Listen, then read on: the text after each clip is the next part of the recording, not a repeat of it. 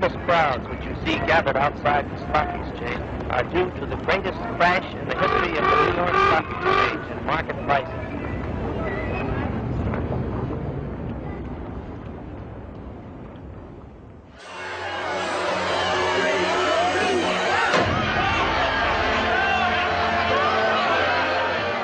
December 31st, New Year's Eve. A crash and its terrible consequences were still in the future. Financial leaders, everyone, celebrated what had been a decade of prosperity and boundless optimism. They thought the party would last forever. They called it the New Era.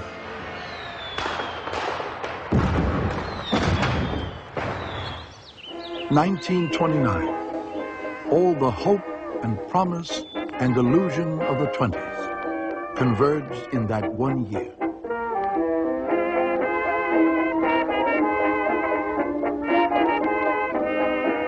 The United States is afflicted with new eras. Let us not think for a moment that the illusion, the aberration of the 1920s was unique. It is intimately a part of the American character.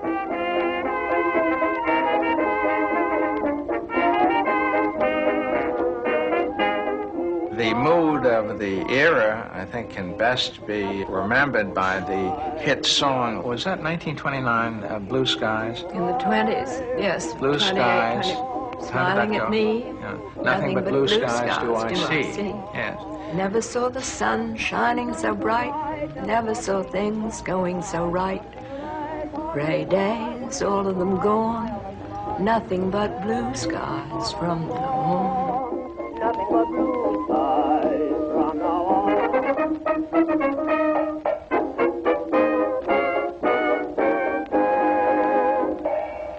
That was the whole tenor of the day. I mean, people believed that everything was going to be great always. Always. There was a feeling of optimism in the air that you cannot even describe today. And everybody seemed to have an interest in the stock market. Certainly the bootblack, the tailor, the grocer owned shares of one kind or another. This was the first time that many ordinary Americans had begun to invest in stocks. A stock, a share of a company, is bought and sold here on the floor of the New York Stock Exchange. The stocks themselves have no fixed value. As in an auction, if the stock is in demand, its price goes up. No demand, and the price goes down. For almost 8 straight years, stock values had been rising. By 1929, there seemed to be no upper limits in this world of paper, numbers, and dreams. It was an arena of unbounded opportunity where somebody like my grandfather could come into it and make a fortune. So many people made so much money in the market that late in the 20s, it seemed that you just couldn't go wrong buying stocks in American companies. Here was a whole new way to make a fortune. Unlike the Carnegies and the Rockefellers of previous decades who built steel mills and dug oil wells, men like Michael Meehan, Jesse Livermore, and Charles Mitchell had amassed their fortunes buying and selling stocks, pieces of paper. The public was fascinated. Bankers, brokers, and speculators had become celebrities, and they lived like royalty. I can hardly believe that a family lived in this kind of a house. I mean, today it would be almost unbelievable. 6 stories and these great big rooms. Enormous. We counted it up the other day. We had 16 live-in help in this house. Not counting the chauffeurs and others. Not counting the chauffeurs, yeah. Aside from all the help we had in the Tuxedo Park house and the Southampton house as well. But those days are gone forever. I should say. But we never thought of it as being grandiose because practically everybody we knew seemed to live in the same way. Jesse Livermore had a ticker tape in every home that he owned. They had a beautiful house on 76th Street in Manhattan, on the west side, off Central Park. They had a floor at 813 Fifth Avenue because Dorothea did not like to go to the west side to change her clothes. So they had a house in Great Neck. They had a summer house in Lake Placid. They had a house in Palm Beach. They had private railroad car, 2 yachts. Oh, they lived. They really lived. Few Americans lived like Jesse Livermore, but there was a rising expectation that everyone could have a piece of this prosperity. During his presidential campaign of 1928, candidate Herbert Hoover would make this extraordinary promise. Given a chance to go forward with the policies of the last 8 years, we shall soon, with the help of God, be in sight of the day when poverty will be banished from this nation. There was great hope. America came out of World War I with the economy intact. We were the only strong country in the world. The dollar was king. We had a very popular president in the middle of the decade, Calvin Coolidge, and an even more popular one elected in 1928, Herbert Hoover. So things looked pretty good.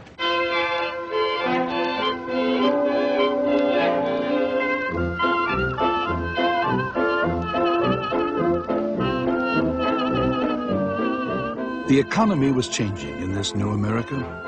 It was the dawn of the consumer revolution. New inventions, mass marketing, factories turning out amazing products like radios, rayon, air conditioners, underarm deodorant. This is a period in which the American household gets the washing machine, gets the refrigerator, goes off gaslight and gets electricity in some cities. This is a period in which people would buy little plugs to put into the outlets in the wall so the electricity wouldn't leak on the floor. What will they think of next was a 1920 saying. This new things were continually coming out, and there were new things which you could enjoy, not just for the few. One of the most wondrous inventions of the age was consumer credit. Before 1920, the average worker couldn't borrow money. By 1929, buy now, pay later had become a way of life. So there were changes, many changes in the way people viewed the world, and all of them optimistic. You extrapolate the curve, and what do you have? Permanent prosperity. That was a term one heard in the late 1920s. We entered an age of permanent prosperity. Wall Street got the credit for this prosperity, and Wall Street was dominated by just a small group of wealthy men. Rarely in the history of this nation had so much raw power been concentrated in the hands of a few businessmen. Men like William C. Durant. It's almost impossible to realize the power and the significance of the man. In Flint, when Mr. Durant came to Flint occasionally, people used to say, Durant is in town. Just like that, Durant is in town. He was bigger than life. Earlier in the century, Durant had founded General Motors. Now, he made his money on Wall Street. Backed by Midwestern auto industrialists, he controlled so much money that he could single-handedly drive up the price of a stock and then sell, reaping huge profits. He was just at the apotheosis, at the maximum of his power. He managed, according to the voices of the time, according to what was said, anywhere between $2 to $5 billion, which in those days was fabulous. The market was filled with bulls, and he was the bull of the bulls. Durant came to Wall Street as one of the titans of industry. Jesse Livermore, whose fortune was estimated at over $100 million, never did anything in his life but play the market. Everything Jesse Livermore touched turned to gold, it seemed. All they had to do was to press a button and the stock would go up 10 points. And that meant, of course, that Jesse Livermore would make a lot of money. So The average American would look at this and say, gee, if only I knew what he was doing, I could make money too. How do you get in on Jesse Livermore's brains? Livermore was a speculator, pure and simple. He didn't study the health of a company. He didn't care whether it made a profit or paid a dividend. For him, the stock market was an abstract game of numbers. Money was not the end for this man at all. Money was a very peripheral thing for him. But beating the odds, winning the game, that was his objective. He was a numbers man. He lived by the numbers. He took an elevator by the numbers. He came into town by the numbers. Everything was done by numbers. When he left his house in the morning, he did not leave at 8:10. He left at 8:07. All of the policemen knew, because of his time schedule, that he would be going down Fifth Avenue, let's say at 8:37. Well, of course, traffic lights were hand-operated then. Had policemen on boxes. So the instant that they saw his car, the lights were green. He never stopped for a red light. The success of large speculators like Livermore and Durant lured smaller investors to Wall Street. But Charles Mitchell, president of National City Bank, virtually invented the idea of mass marketing stocks and bonds to the general public. This was a totally new idea and a huge success. The bank, prior to Father's being elected president in 1921, was geared mainly to doing business with large corporations. Father pointed the bank for the first time in the direction of going after the little man. And don't call him the little man, it was every man. Well, Jedermann, all right. How old was he then? 38 years old. And the National City Company had 4 offices. I know within 3 years there were over 50 offices. And by 1929, it was the largest distributor of securities in the world. Even at the height of the speculative frenzy, only a small percentage of the American public actually invested in stocks. But the market had entered popular culture. Wall Street became Main Street. Everyone was talking stocks. Watching the ticker became a national sport. Popular magazines covered financial news. Dozens of bestsellers promised investors the inside track. Oh, what a feeling. You've got me feeling bigger and better than ever. The characters in the popular comic strip Gasoline Alley were investing in a company called Rubber Keyhole. Stock tips came from everywhere. Some investors followed the advice of Evangeline Adams, an astrologer. She was able to calculate the variations of the stock exchange so accurately that there was practically no difference to having read it in a ledger somewhere. Among her more interesting clients were Charles Chaplin, Mary Pickford, and J. Pierpont Morgan. In February, Evangeline Adams looked at the stars and predicted a dramatic upswing in stock prices for the coming months. I'm looking up at the sky. I see the clouds rolling by. Hello, sunshine, hello. I'll say you long over. The stock market, once considered a highly risky place to put your money, was now beginning to attract a whole new group of amateur speculators. Among the new players was one Julius Marx. Everyone knew him by his stage name, Groucho. But they were poor. And my father, it always affected my father, because he was always kind of thrifty and worried about his future and where it would become of him when no one else wanted him as an actor anymore. So he was always saving money, turning off the lights and turning off the water around the house, even after he was in Hollywood and making a lot of money. Of all the Marx brothers, Groucho was the most financially conservative. In 1929, he took his life savings and put it in a sure thing, the stock market.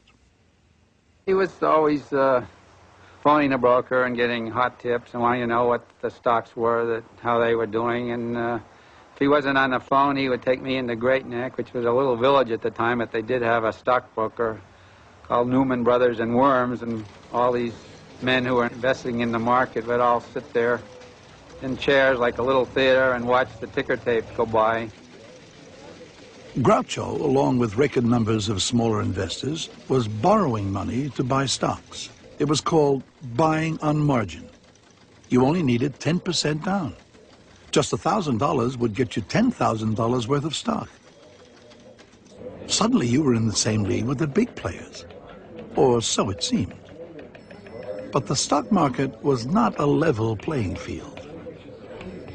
In the 20s and 30s, one of the big features of the stock market is the fact that it wasn't controlled, and that operators could do a lot of things that are not permitted today. One of the most common tactics was to manipulate the price of a particular stock. A stock like Radio Corporation of America. RCA was in the 20s what Xerox was in the 60s, what was a great growth stock. The stock went from, I can't remember the exact numbers, but from something like 20 to 400, split many times, and made many people, including my grandfather, very wealthy. It was one of these stocks that was manipulated by a pool.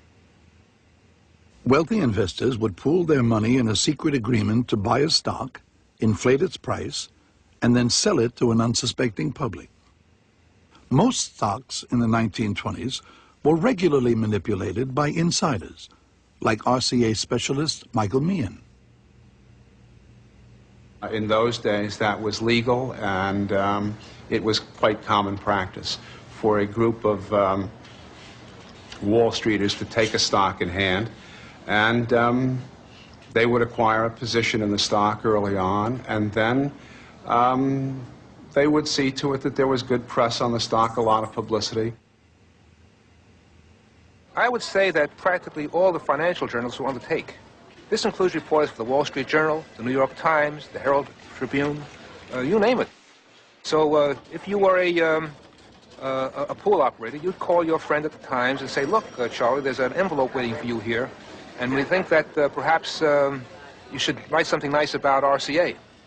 And Charlie would write something nice about RCA. A publicity man called A. Newton Plummer had canceled checks from practically every major journalist in New York City.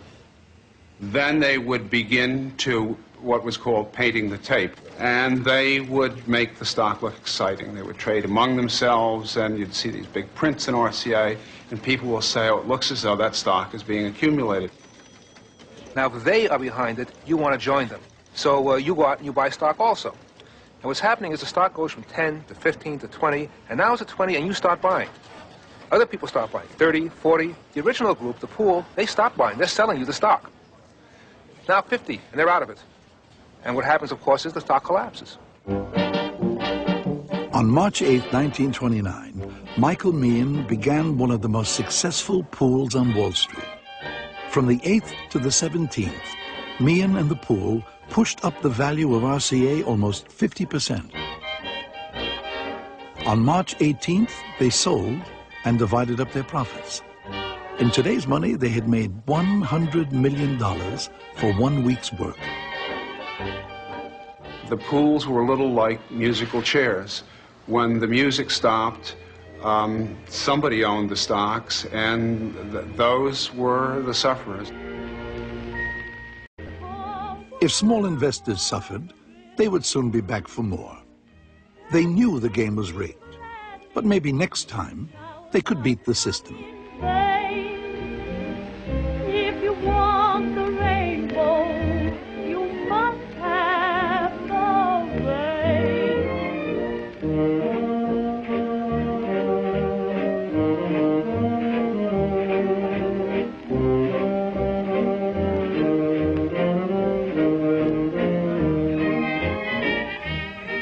Wall Street had its critics, among them economist Roger Babson.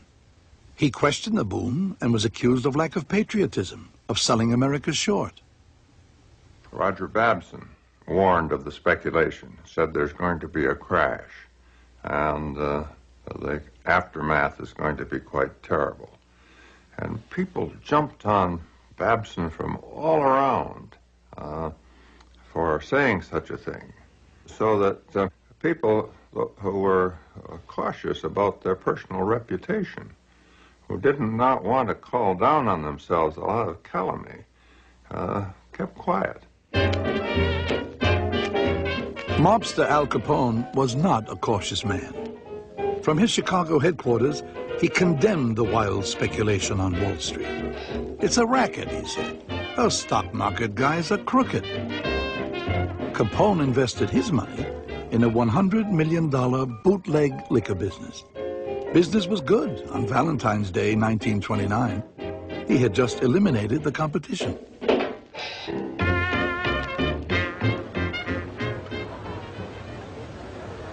March 4th, Inauguration Day. Republican President Calvin Coolidge had run his administration on the belief that business was the basis of America's prosperity. Government should not interfere. Herbert Hoover had won a landslide victory, promising to carry on the tradition. This was a time in our history when governments did not, as now, take responsibility for the economy. They presided over it, but the level of economic activity and the level of economic growth and the stability of prices were not yet everyday concerns of the president. And what Coolidge did was to say how wonderful times were, how happy everybody was going to be, and how prosperous everyone was going to be. And Hoover's responsibility was to continue that optimism. You, Herbert Hoover, do solemnly swear. Politicians came and went, but in the 20s, the businessman was king. New York City had a dapper, corrupt, and vastly popular mayor, Jimmy Walker. But behind the scenes were powerful financial leaders like Charles Mitchell. Jimmy Walker was high, wide, and fancy with the city finances. One day, Father called Mayor Walker up here, and he had some other bankers with him, and Mayor Walker was sort of put on the grill in the upstairs library while these bankers read the Riot Act to him to try and get some fiscal responsibility instilled into him. And I know that after the meeting, someone took me into the library and pointed me out the chair that the mayor had been sitting in, and he'd been so nervous. Oh, those Louis XIV chairs with all the little Louis XV chairs with all the little tacks in there, yes, brass tacks. And he'd pulled out almost all the brass tacks that were sitting on the floor out of sheer nerves. The stock market, too, was getting a severe case of nerves. On Friday, March 22nd, all eyes were on that august government body in Washington, the Federal Reserve Board. The board distrusted the boom. They saw the speculation as reckless and dangerous because it was based more and more on the shaky foundation of borrowed money, margin. The board had the power to curb the borrowing, but the market was now dependent on borrowed money. Without margin, it would collapse. The board met day after day. Would they ask for regulation of the stock market? They issued no public statements. Their silence was terrifying.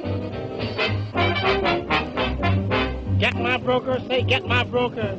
Got to do, got to do, got to do. On Monday, March 25th, investors began to sell. Blue chip stocks plunged. Tuesday, another wave of selling swept the market. As it fell, people holding stock on margin were hit hard. They'd put only 10% down, but the value of their stock dropped more than 10%, so their down payment was gone. To hold their stocks, they'd have to put up more money. On March 26th, millions of investors suddenly found themselves in deep trouble. Your broker would call you and say, we need more money. You're wiped out. Unless you could give them more money, he would then sell the stock. Now, he would sell the stock, which would cause the stock to go down to 83, 85, 86. And now more margin calls are triggered. So one margin call triggers another margin call, triggers another margin call, and it goes all the way down. With everyone trying to borrow money to cover the falling value of their stocks, there was a credit crunch. Interest rates soared. At 20%, few people could afford to borrow more money. The boom was about to collapse like a house of cards. Charlie Mitchell was horrified. His success, his entire career, his personal fortune had been based on a rising market. If nobody else was going to stop the crash, Charles Mitchell would. Father, at that point, stepped in and announced that the National City Bank would provide $25 million of credit, which was all very well and very necessary, but he added the fateful words, whatever the Federal Reserve Board thinks. And Senator Carter Glass, who had been sort of the father of the Federal Reserve Act in 1913, took that as a direct slap across the face. But whatever Senator Glass thought, immediately the credit crisis was alleviated. In fact, within the next 24 hours, call money went from 20% to 8%, and that stopped the panic then in March. The next day, the market rallied. The Federal Reserve Board remained silent, tacitly accepting defeat. The hero of the day was Charlie Mitchell. He had single-handedly stopped the crash of '29.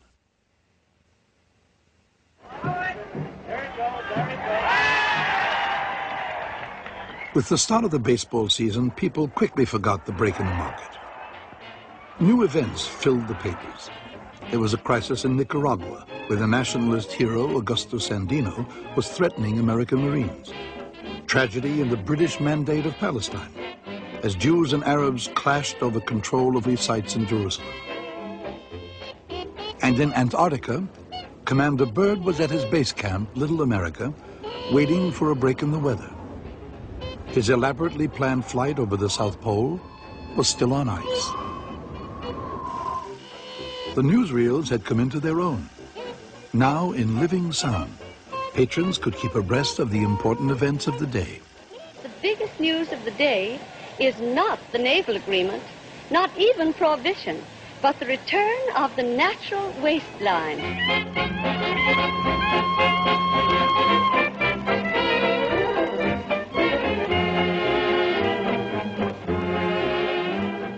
Dorothy Livermore was a typical flapper. She has to embody the 20s. She would do almost anything on an impulse. She had some priceless pieces of 18th century furniture. But the house had settled, and the floors were not level. But Mrs. Livermore didn't like to spend money that didn't show. So instead of having the hoists put underneath, she simply solved the problem by having the legs of the furniture cut off to fit the sloping floors, so that the tops of all the furniture were level. But of course the legs were on different angles. And this was her typical solution. As long as the tops were level, everything was fine. Everything was not fine that spring with the American economy. It was showing ominous signs of trouble. Steel production was declining. The construction industry was sluggish. Car sales dropped. Customers were getting harder to find. And because of easy credit, many people were deeply in debt. Large sections of the population were poor and getting poorer. Just as Wall Street had reflected a steady growth in the economy throughout most of the 20s, it would seem that now the market should reflect the economic slowdown. Instead, it soared to record heights. Stock prices no longer had anything to do with company profits, the economy, or anything else. The speculative boom had acquired a momentum of its own. This is the nature of mass illusion. Prices were going up. People bought. That forced prices up further. That brought in more people. And eventually the process becomes self-perpetuating. Every increase brings in more people convinced of their God-given right to get rich. The 20s was a decade of all sorts of fast money schemes. 3 years earlier, everyone was buying Florida real estate. As prices of land skyrocketed, more people jumped in, hoping to make a killing. Then, overnight, the boom turned to bust, and investors lost everything. Florida, folks, sunshine, sunshine, perpetual sunshine all the year around. Let's get the auction started before we get a tornado. Right this way, step forward, everybody. In May, the Marx Brothers were before the cameras with their first film, The Coconuts. Its subject, the Florida land boom. Now, in 1929, the gullibility of those naive speculators was something to laugh about. 800 wonderful residences will be built right here. Why, they're as good as us. Better. You can have any kind of a home you want to. You can even get stucco. Oh, how you can get stucco. Now is the time to buy while the new boom is on. Remember that old saying? A new boom sweeps clean. And don't forget the guarantee. Groucho Marx would film these scenes and then rush to his broker to put more of his savings into the booming market. On margin, of course. Max Gordon, the Broadway producer, was also heavily in the market. And Gordon could never get over the fact that the market was going up and up and up all the time. And he said to my father, how long has this been going on, Groucho? And my father said, I don't know, but my broker down in Great Neck tells me that it's because there's a worldwide market for American goods and it's never going to go down. The market will just keep going up and up and up. May 1929. Stock prices were going up and up. With so much money to be made, people were borrowing more money than ever before to buy stocks. Market leaders like William Durant, far from being worried, were ecstatic. Off on his annual visit to Europe, he announced that everything would be fine as long as we all continued to believe. Confidence, not halfway confidence, but 100% confidence, is the real basis for our prosperity. Astrologer Evangeline Adams was now putting out a newsletter. Her 100,000 subscribers learned how the zodiac could influence stock prices. Her advice for the coming summer: buy. Hitting the ceiling, breaking through to the sky.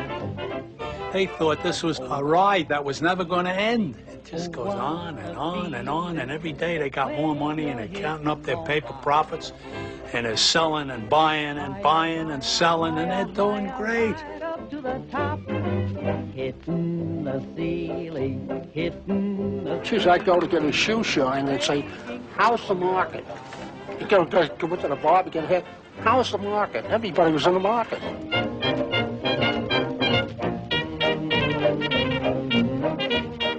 They were people who were looking for the one lucky break.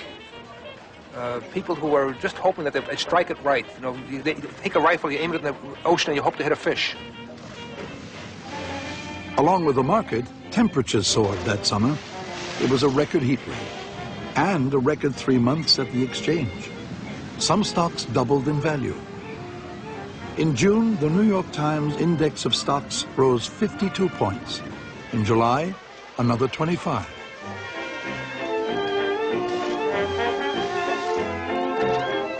In the middle of the summer, the Graf Zeppelin was completing its first leisurely trip around the world. The Marx Brothers had finished shooting their film, The Coconuts. Commander Byrd was still at his base camp near the South Pole. He too had money in the market and radioed his broker for the latest quotes. Back in Cleveland, George Herman Ruth hit his 500th home run. And on the radio, they were playing the latest hit tune, I'm in the Market for You. I want 1,000 shares of your caresses too. We'll count the hugs and kisses when dividends are due, 'cause I'm in the market for you. On August 17th, Michael Meehan's brokerage firm launched a new service. One of my grandfather's innovations was putting brokerage houses on the ocean liners. The first one on the Berengaria, and that allowed you during the, whatever it was, 6 or 7 day passage to Europe, if you were such a stock market addict that you couldn't stand the withdrawal for that period, you could walk into the office and place your order to buy or sell 100 shares of General Motors or General Electric or whatever, and they would radio that order back to New York, was being very modern at the time. They were very wealthy people on the transatlantic liners, and it gave them something to do. At sea and on land, everyone seemed to be making money. It was a stampede of buying, and major speculators like John Jacob Raskob whipped up the frenzy. He told readers of the Ladies' Home Journal that now everyone could be rich. September 2nd, Labor Day. It was the hottest day of the year. The markets were closed and people were at the beach. A reporter checked in with astrologer Evangeline Adams to ask about the future of stock prices. Her answer? The Dow Jones could climb to heaven. The very next day, September 3rd, the stock market hit its all-time high.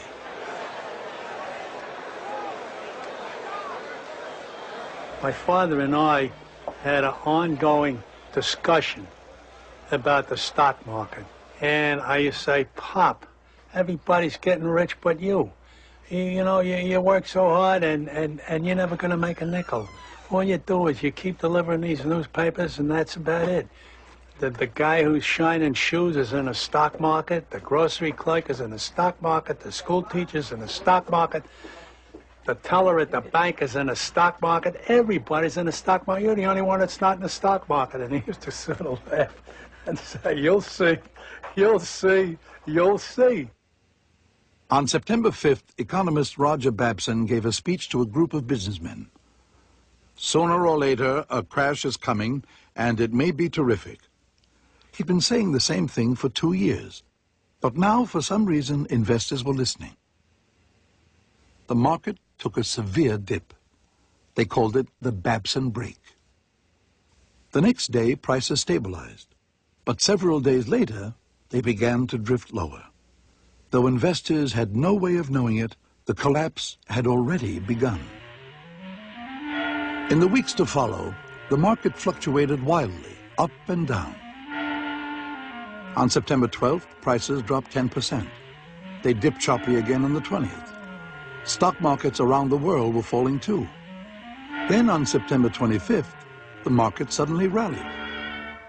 I remember well that I thought, why is this doing this? And then I thought, well, I'm new here, and these people, like every day in the paper, Charlie Mitchell would have something to say, the J.P. Morgan people would have something to say about how good things were. And I thought, well, they know a lot more about this market than I do. I'm fairly new here, and I really can't see why it's going up. But then when they say it can't go down, or if it does go down today, it'll go back tomorrow, you think, well, they really are like God. They know it all, and it must be the way it's going because they say so. As the market floundered, financial leaders were as optimistic as ever. More so. Just 5 days before the crash, Thomas Lamont, acting head of the highly conservative Morgan Bank, wrote a letter to President Hoover. The future appears brilliant. Our securities are the most desirable in the world. Charles Mitchell assured nervous investors that things have never been better. Practically every business leader in America and banker right around the time of 1929 saying how wonderful things were and the economy had only one way to go, and that was up. Unfortunately, he didn't have a crystal ball to predict the future. There's an old saying on Wall Street that the two most important emotions are fear and greed. And you go from fear to greed in about a fraction of a second. So you're very, very greedy. And you say to yourself, I want to make more. And then the market goes down 10 points and you get frightened. I want to keep what I have, so you sell everything. And that's how you have a panic. So you can have a panic on the upside, people rushing in to get in before the train takes off, and a panic on the downside, trying to get off the train before disaster hits. Monday, October 21st. Hoover, along with the political and financial leaders of the country, arrives in Dearborn, Michigan, to celebrate the 50th anniversary of Edison's invention of the light bulb. The host is Henry Ford. The country is reminded that in 50 short years, men like Ford, Durant, and Edison had transformed America from a third-rate power into the industrial giant of the world.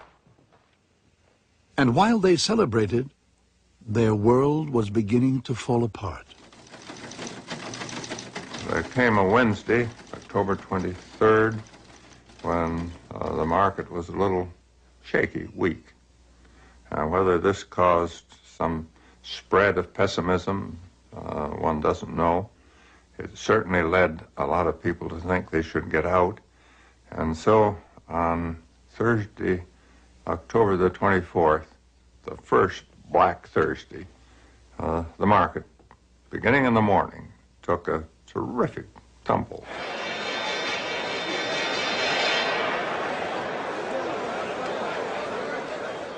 The market opened in an absolutely free fall, and some people couldn't even get any bids for their shares, and it was wild panic. And an ugly crowd gathered outside the stock exchange, and it was described as making weird and threatening noises. It was indeed one of the worst days that had ever been seen down there. There was a glimmer of hope on Black Thursday. Directly across from the New York Stock Exchange was a low, stately building, the House of Morgan. 22 years earlier, J. Pierpont Morgan had stopped the panic of 1907. October 24th, high noon. All eyes were now on acting head Thomas W. Lamont. Tom Lamont called a number of the other bankers, like Charles Mitchell of the National City Bank, and people from the Bankers Trust, and the Albert Wiggin of the Chase Bank, and so forth. There were about a half a dozen of them there. And they were gathered together to really discuss what they could do to stem this tremendous onslaught of selling stocks on the stock exchange that was taking place.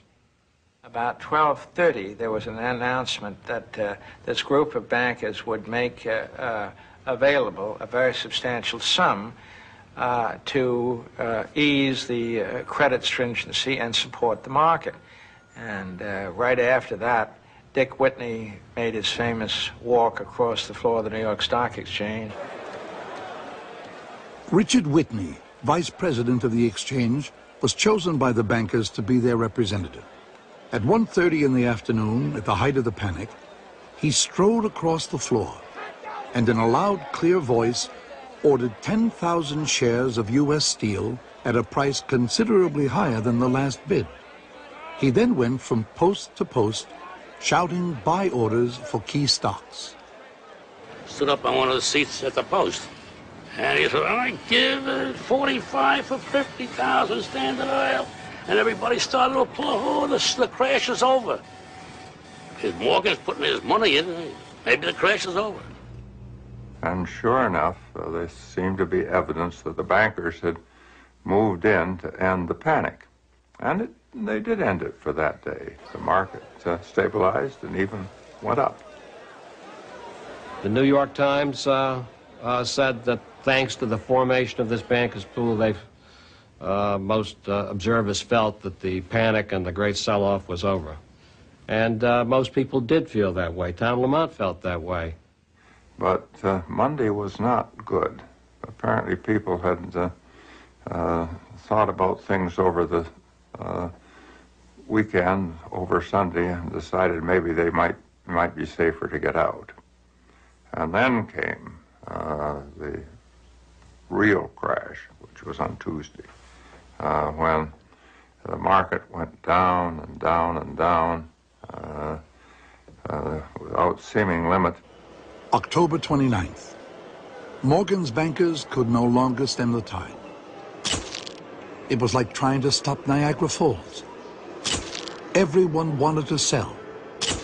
AT&T down 50%. RCA, once $110 a share, couldn't find buyers at $26. Blue Ridge 100 plunged to $3, and still no buyers. On the floor, they had never seen anything like it. And it was was just like a nightmare, and I couldn't believe what was going on. In those days, every buy order was on a black pad, and every sell order was on a red pad. And all I saw was members running around with a fistful of red orders, just like chickens with their head cut off. They didn't know which way to run. They were panicking, screaming. Everybody was bumping into everybody else. Oh, don't remind them. Anyhow, this is what happened, and I tell you, and I was supposed to answer, everybody yelling at me. I said, what am I supposed to do? I mean, nobody knew what the hell to do. William Durant, the bull of the bulls, now tried single-handedly to support the market. The further it plunged, the more of his millions he poured into it. He became truly convinced that he was omnipotent. He thought that nothing could really unseat him. It was unfortunate. The forces were too great. There was no one man that could have been so powerful to control the market. There were some people, however, whose investment strategies made money. On October 29th, Jesse Livermore's wife, hearing of the crash, ordered the servants to move all the furniture out of their mansion into a small cottage on the estate. So when Mr. Livermore got home that night, we walked into a totally vacant house. When she told him that she had effected the move because she was sure that they had lost all their money, he told her that he had made more money that day than he had ever made before. For most others, it was all over. In brokers' offices across the country, the small investors, the tailors, the grocers, the secretaries, stared at the moving ticker in numbed silence. Hope of an easy retirement, the new home, their children's education, everything was gone. My father was ready to kill himself. In the morning of the crash, he got a call, and it was Max Gordon, and Max Gordon says, Groucho, and my father said, what? And Gordon said, Groucho, the jig is up. There were all sorts of rumors, and you'd see people going down the street looking up to see if they could catch somebody jumping out the window. Now, it turned out there weren't as many people jumped out the window as they reported, but some did, and others committed suicide other ways. 500 miles from Wall Street in the Atlantic, the luxury liner, the Berengaria, was heading home. From Michael Meehan's brokerage office, word spread through the ship. The bottom's fallen out of the market. Men came running out of their Turkish baths and towels. Card games ended abruptly. Everyone tried to jam into the tiny office yelling, sell at market. They had left England wealthy men. They docked in New York without a penny.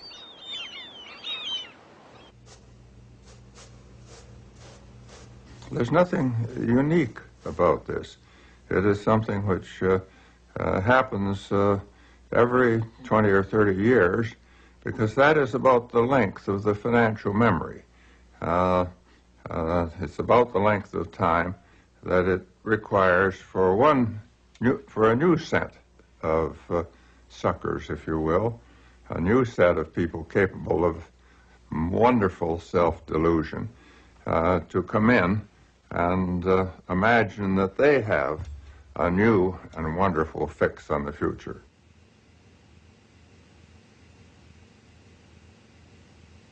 In the 1930s, Charles Mitchell was hounded by Senate committees and the IRS. The crash had left him $12 million in debt.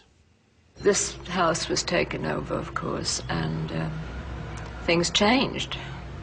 And I began to know what the real world was all about. It was about time. I was 19 years old. Mitchell made a remarkable comeback. He paid off his debts and died in 1955, a highly respected figure on Wall Street. In 1936, William Durant filed for bankruptcy.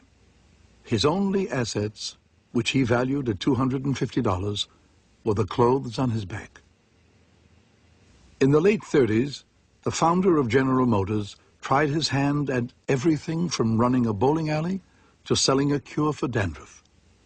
He died in 1947, still talking about making a comeback. Herbert Hoover spent much of the early 1930s fishing. He explained in a speech that fishing is a constant reminder of humility and of human frailty. For all men are equal before fishes. The game on Wall Street had changed a great deal for Livermore, and the SEC was becoming a powerful factor, and the rules were changed. He couldn't operate freely, buy and sell, the way he had in the past, and he couldn't adapt to the new regulations. So in a sense, his playing with the market was over. And I think a great deal of his interest in life was over at that point. The game was gone. In 1940, the day before Thanksgiving, a photographer snapped this photograph of an old and very tired Jesse Livermore. Several hours later, Livermore would go into a men's washroom and put a bullet through his head.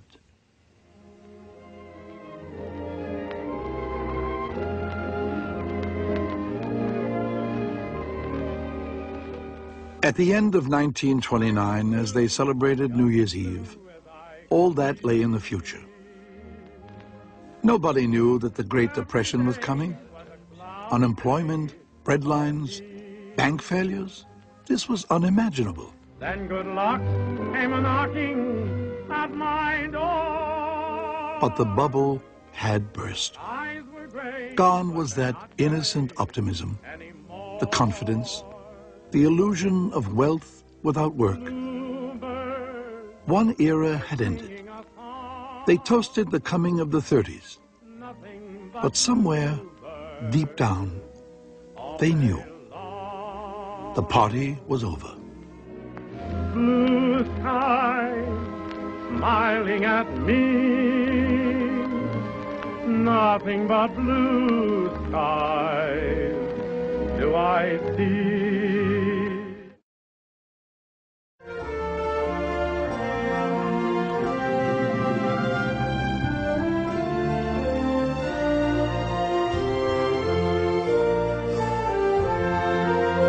There's more about the crash of 1929 at American Experience Online.